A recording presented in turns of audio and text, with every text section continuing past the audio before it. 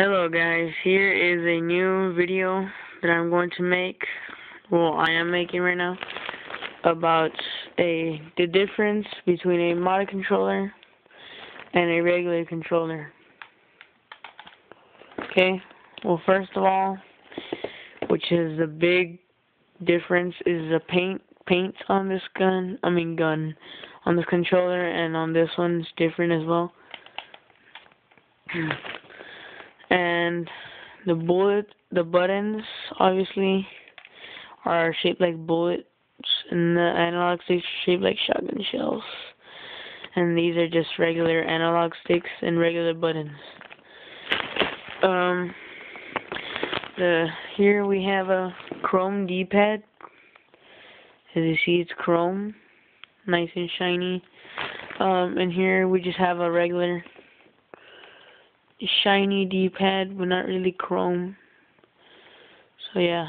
And then there's another big difference, the LEDs on this one. And this one's got a mod 18 mode rapid fire.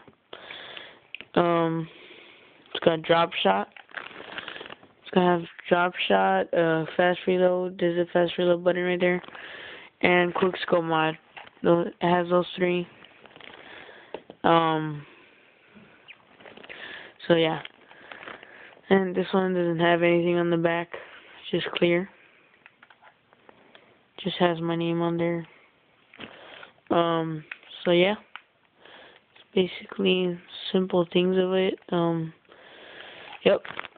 Those are the basic things that the controllers do not have in common, of course. I'm going to show you the close-up on this one. The paint on this one. Modern Warfare 3, of course. Did a pretty good job. Nice chrome finish. Alright, and here's the regular controller. Nice little glossy thing, but, you know, sorry. So, yep. That is my video, the end of the video. And, yep, please comment, rate, and subscribe. See you guys later.